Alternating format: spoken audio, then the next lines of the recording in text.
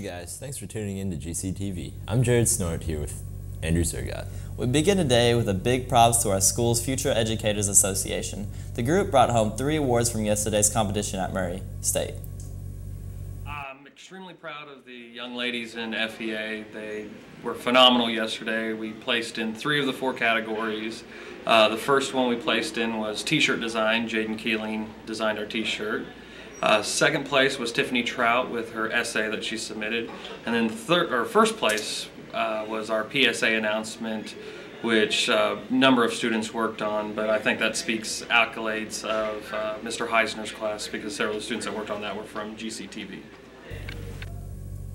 Again, congrats to our FEA member and their sponsors, Mr. Mallory. Your FBLA officers are planning an FBLA trip to New York in January. Please see an officer or Ms. Gaddis for more details. The deadline to sign up for the trip is October 28th. The October FBLA meeting is changed from Thursday to Friday in the PAC. All members should make plans to attend. Important fundraising information and New York details will be discussed. The Future Problem Solvers team will have an informational meeting on Friday during break in room B07. Anyone interested in joining is welcome to attend. Graves County voters will now head to the polls on Tuesday, November 12th. That means there will be school on Monday, November 4th, and out of school on November 12th. Seniors, don't forget to schedule your headshots at Wells Studio for the yearbook. Wells is open Tuesday through Friday. You can call 247-1851 for your appointment. The annual Turkey Trot 5K run is coming up on November 23rd at 9 a.m. and will benefit the Farmington Elementary 6th grade field trip. Entry fees are $20 for pre-registered runners and $30 for race day runners. You must pre-register by Saturday, November 16th. During the break, Clayton Heath and Colby Wilford share our latest book reviews for We Read Week. Plus, we will show you the FEA First Place PSA video.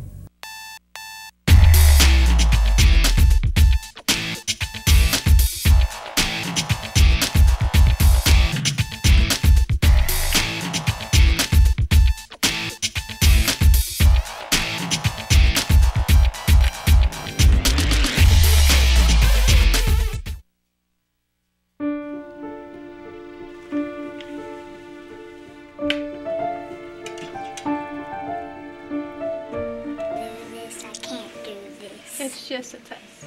Just a test. Don't let it define the rest of your life, okay?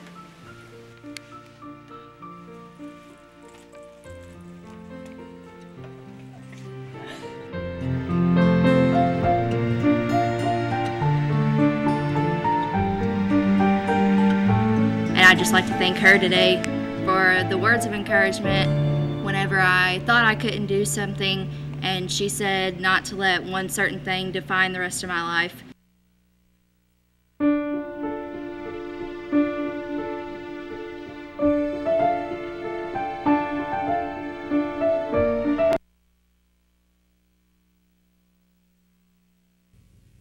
The Enemy by Charlie Higson takes place in London after a worldwide sickness has infected adults, turning them into something akin to zombies.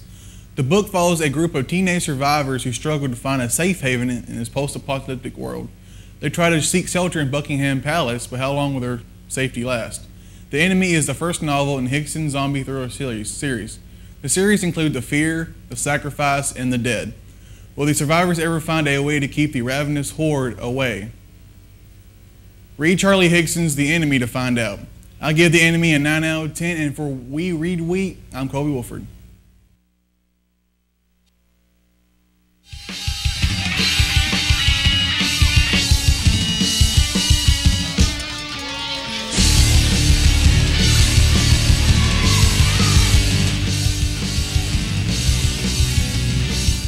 Hey GC, it's time to get on board with our Eagles soccer teams, as both teams will not play for regional championships.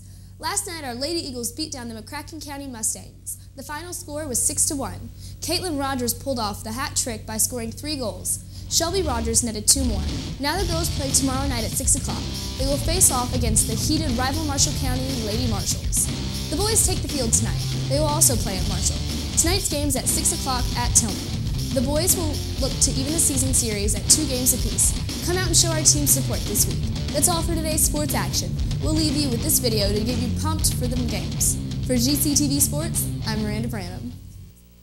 After last night, I think that we have a chance at beating Marshall pretty confident, and She scored 3 goals. yeah, she scored 2. So, But come to our game and support us. and the boys tonight. We chose to be managers this year because all our best friends are on the team, and we make them goodie bags and bring them donuts, so that's why they keep us. We deserve this win. I know we can do it, and if God is for us, then who cares if Marshall's against us?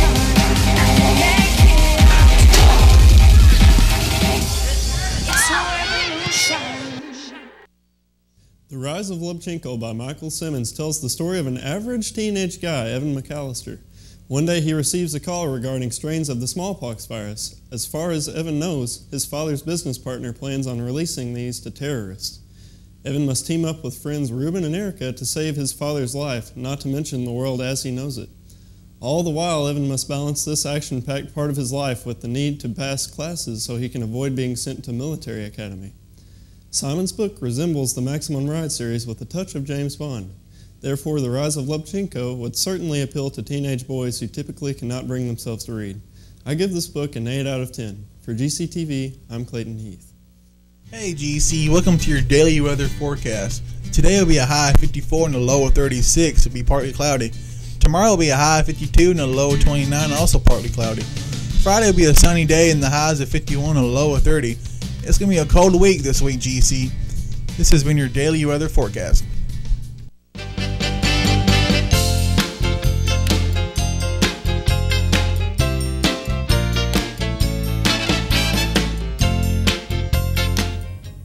All girl cheerleaders have their cookbooks for sale at $10 a piece. Contact a team member or one of the coaches, Cheryl Hawkins or Tina Nance, to purchase and help the girls raise money. The Powder Puff football game will now take place on Sunday, October 27th at 2 p.m. Beta is also looking for a referee. Please see an officer or Miss Robinson in B08 if you would like to do this. Admission to the game will cost $2 for adults and $1 for students. There will be a concession stand. All proceeds will go to benefit St. Jude's Children's Hospital. Come out and support your team. All Beta Club members need to come by Miss Robinson's classroom in B08 to sign the Beta Club t-shirt. Also, this week's Young Republicans meeting has been moved to Thursday, October 24th. The Lady Eagles basketball team is selling t-shirts. If you're interested, please see Tracy Taylor at the front desk for an order form. On Friday during CCR, we will air a video for all students and teachers which show how to use the TCA program and use the practice ACT results. Also remember, today after school is the math portion of the ACT workshops in room E31, and tomorrow is the last day, which is science in room B08 with Miss Robinson. Work on this year's senior video is already underway. Seniors, please email any photos from summer or fall break that you would like to put in the senior video. Please send them to Brianna Cagle. Her email is brianna.cagle@stu.graves.kyschools.us. Well, that's all we have for today, guys. For GCTV, I'm Jared Snort. And I'm Andrew Sogat.